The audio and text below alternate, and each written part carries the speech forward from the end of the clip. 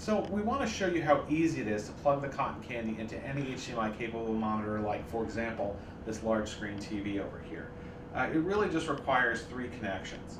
So first of all, we want to make sure that we're going to have a keyboard and mouse for navigating around our operating system. So we're going to take this wire here that we've bought, which didn't come with it, which is a micro USB to a USB female wire, and we've put a 2.4 gigahertz wireless dongle for our keyboard and touchpad combo, and we're going to plug it into the micro USB port over here so that we can do this.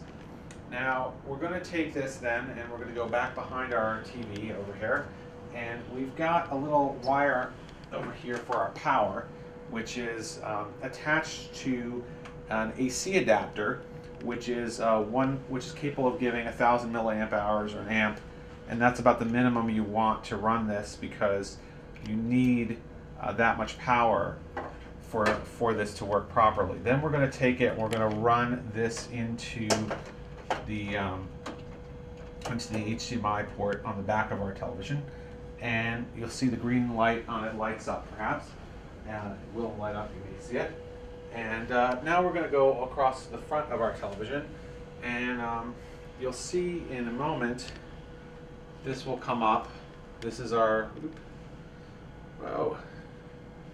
switch sources, but you'll see in a moment on our HDMI we are booting Android, and it just takes about a little less than a minute here to load our operating system.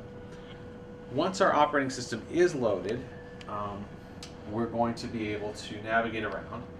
There you go. This is our operating system. It is configured right now to run at 1080p.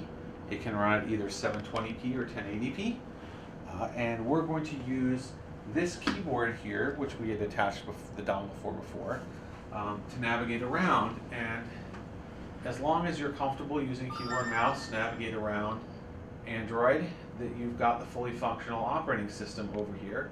You've got, it does not come with Google Play, as we've said, but our version here had Google Play hacked onto it, and we've installed a few apps, even some games, and most things run pretty well. There are some issues still.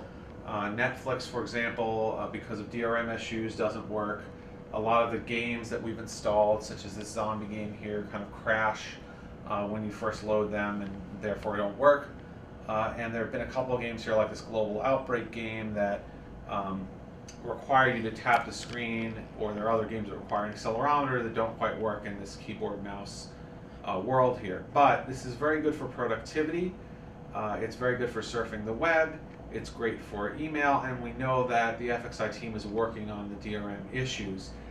And you can use this. It's certainly powerful enough to play videos on it. In fact, if we want to go in and actually go to our video player, you will see how that looks. So if we go, for example, to our downloads folder here, we have a trailer on here that's going to play, and we'll just start it over. So you'll see it looks pretty darn good and is pretty smooth. Once we hit the play button on it, you'll see that we've got this video for Cloud Atlas over here, and it looks pretty good. We see it's really smooth. No real issues here. This is a 1080p MP4 video we've got, and there's no issues whatsoever. It seems to look seems really good to us. So there's lots of power in that 1.2 gigahertz processor, and the operating system just hasn't even been optimized for it yet. But it works really well on a large screen television or on your monitor.